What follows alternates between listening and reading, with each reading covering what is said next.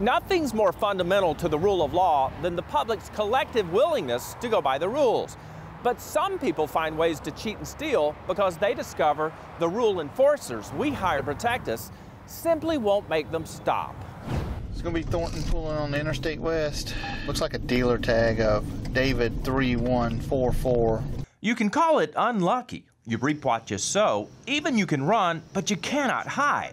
But on this night, you can't call it Regina Stevenson. That's because she's not Regina Stevenson. Her name is Karina Stones, a prolific thief who takes money for selling people cars over the internet. Automobiles she repeatedly fails to deliver. The reason I stopped you is I couldn't see the tag because the tag light's out. And the lies are about to begin because she doesn't want to get locked up. What's your birthday? 8/14/78. All right, and you got a license through Alabama, Georgia, what? Georgia. Okay. All right. I'm sorry, 74. I'm sorry, I'm like all over the place tonight. I'm sorry. 4 years ago, Stones was sentenced to 10 years in prison for stealing nearly $7,000 from this woman, Brenda Roberts. But the court offered Stones probation if she'd pay Brenda back. She swore to a judge she would, but never did. She's so good at lying. I mean, she's smooth and...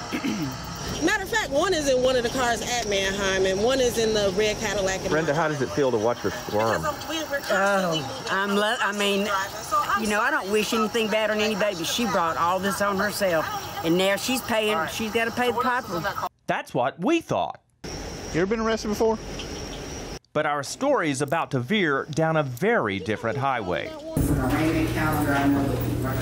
Karina Stone's arrest that night did trigger a chain of events that made it appear her chickens were finally coming home to roost.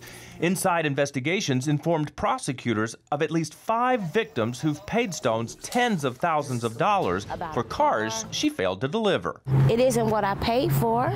I've never seen the car. I've been had. I have been had. There's no telling how long she's been doing this and how many people are really affected. But instead of holding her accountable, the courts quietly rewarded Stones for her 4-year run from the law, as well as her failure to pay her victims tens of thousands of dollars in court-ordered restitution by rolling all of her lengthy sentences into one 8-month term. That's right, no longer 20 years, not even 5 years, but just 8 months behind bars. She was released in May of 2020. And according to her Facebook page, she's back to selling cars. That's not right. That is not right. That doesn't happen. They need to hold her accountable. She needs to go to prison and sit there and think about everyone that she's ripped off. But there's a late-breaking update to this story.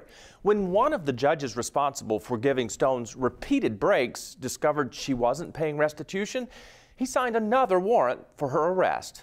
We'll let you know what the system will or will not do when she's taken into custody.